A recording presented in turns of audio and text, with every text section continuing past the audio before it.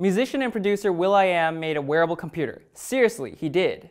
It's called a Puls, and it's one of the worst things I've ever reviewed.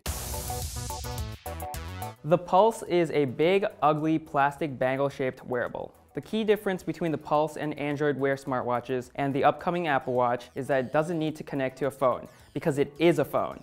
Yep, you can make and receive calls from your wrist with it. The Puls is one size only, and even on my skinny wrist, it hurt wearing it. I'm not exaggerating when I say it feels like a handcuff. There's an additional spacer module to widen it, but even that's not enough for bigger bone peeps. Navigating the Puls is done through swipes on the 1.7-inch touchscreen, which, by the way, is not very bright. It's also prone to nasty reflections on its curved surface. A swipe in from the right brings up the home screen overlay with 3 jumping points: apps, notifications, and Anita, the smart voice-controlled personal assistant. Anita's like Siri. What day is Valentine's Day?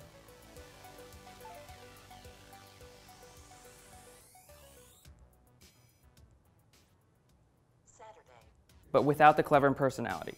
The Puls has your basic phone features, like a phone dialer, contacts, messaging, email, calendar, music player, clock, and maps. And then there's Twitter, Facebook, and Instagram. These are arranged vertically, and you can scroll through them, but it's so irritating because it's so easy to open the wrong app. The worst part about the Puls's software is its typing experience. It's a real nightmare. When you need to enter text, a tiny QWERTY keyboard appears on the already tiny screen. Nobody expects you to be able to actually peck at the tiny letters. You simply tap close enough and pray the letter you intended to press gets enlarged so you can select it. You're better off using dictation though. It's mostly accurate and you won't spend all day pecking at the screen. Will.i.am, what were you thinking?